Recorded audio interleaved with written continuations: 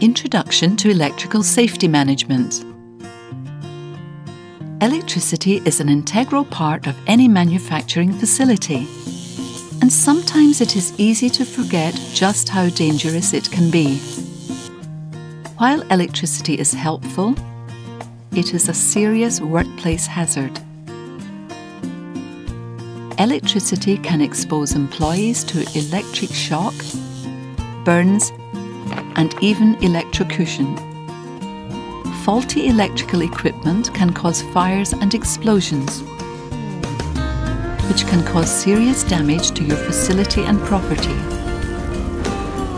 When electrical safety management is lacking in your factory, you risk workers' injuries and fatalities. When workers need to take time off to recover from an injury, you lose production time.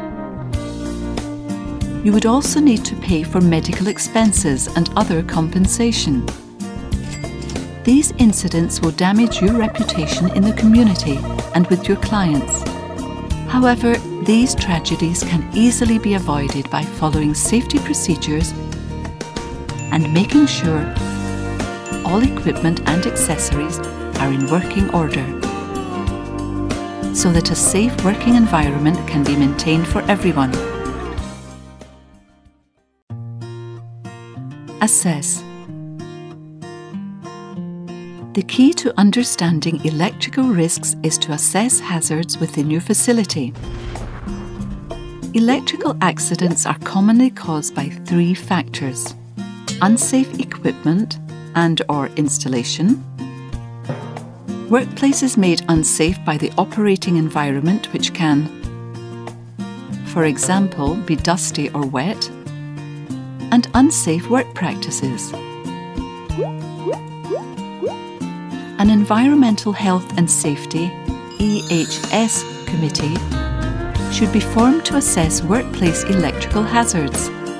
Members should include management, workers, an electrical supervisor, and a certified safety officer, as required by country law. Most electrical hazards can easily be spotted simply by paying attention to inadequate wiring, loose electrical connections, exposed electrical parts, poor insulation of wires and cords, ungrounded electrical systems and tools, overloaded circuits, use of homemade extension cords, damaged power equipment, lack of personal protective equipment, PPE, such as insulated shoes and gloves, overhead power lines, wet work areas, and workers using electrical cords to move or pull equipment, and not verifying if the power is off before making repairs. These are all common within manufacturing facilities. You must also be aware of warning signs that signal electrical hazards. For example, tripped circuit breakers or blown fuses are good indicators of electrical overload. Worn tools, wires, cords, connections, and worn insulation around wires and connections are all warning signs that equipment and wiring should be inspected. Electrical short-circuiting or overloading can lead to a fire or explosion, especially with equipment that contains a heat source. This can be a source of ignition in potentially flammable or explosive areas, for example, around flammable chemicals. This seems like a long list of hazards, but often appropriate control measures can be implemented immediately to lower risks.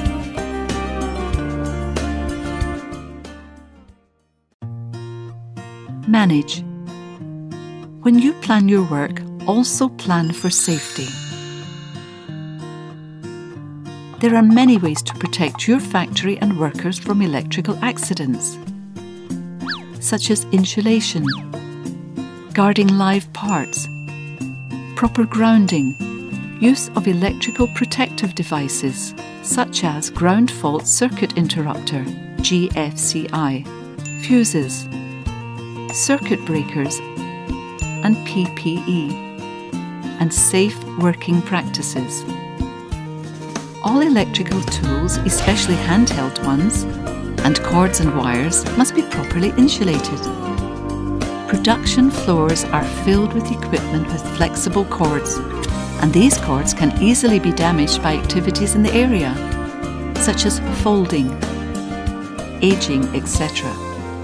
Improper use of these cords can cause shocks, burns, or fire. Power cords should also be well protected and taped down, and there should not be any loose cords running through walls, doors, or across the floor. Nails and staples can damage the cords easily, possibly causing fire and other shock hazards. Do not attempt to repair cords. For safety reasons, just buy new ones. Often there are more machines in the factory than there are power outlets, and hence power bars are used. Power bars should always have a fuse or breaker. If too many devices are plugged into a circuit, the current will heat the wires and may cause a fire. When circuit breakers or fuses are used to shut off the flow of electricity in the event of an overload, make sure they are the proper ones, correctly rated fuse. If improper fuses are used, it can give a false sense of security, as one might expect the fuse to shut off the current. However, a circuit with improper current protection devices is a hazard in and of itself. Fuses and circuit breakers are designed to protect equipment and facilities. They can also protect against shock in most situations. Label all circuit breakers and fuse boxes clearly, and use proper wiring and connectors. Circuit breakers and panels should be enclosed to prevent dusty and wet conditions, and the panel itself must be made of flame retardant materials. Whether you are using an electric, gas or diesel generator, it needs to be regularly maintained by trained personnel. Generators use oil, gasoline, lubricants and fuel, and you can imagine, when used alongside electrical wires, cords and plugs, it is a dangerous combination that can cause serious electrical incidents and even fires.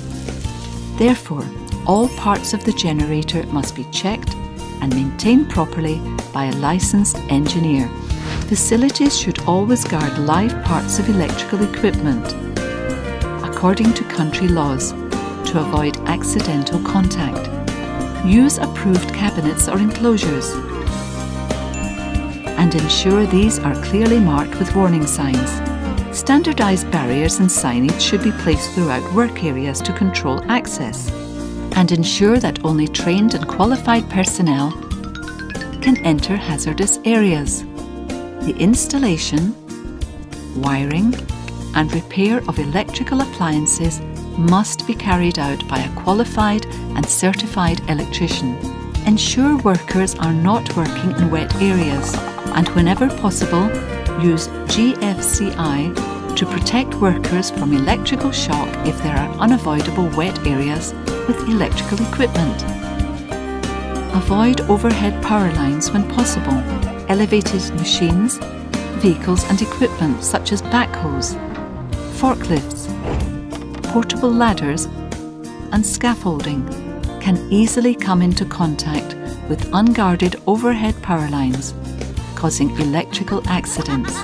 De-energizing electrical equipment by turning the power and electricity off before they are inspected and repaired, using electric tools that are in good condition, being cautious when working near electrical sources, and using appropriate protective equipment are all the responsibilities of workers.